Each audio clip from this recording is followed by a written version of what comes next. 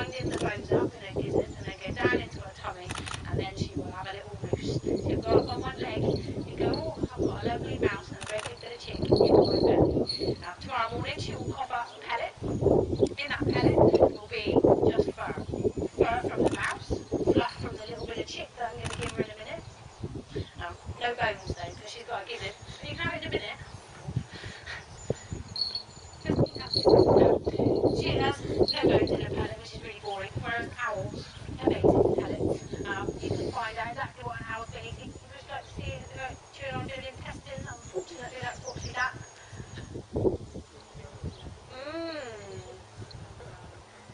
You know, I've been flying birds for 11 years, and for 11 years I haven't eaten super noodles because of that. They just look brown and kind of a little bit similar to super noodles. It's not good. And I really like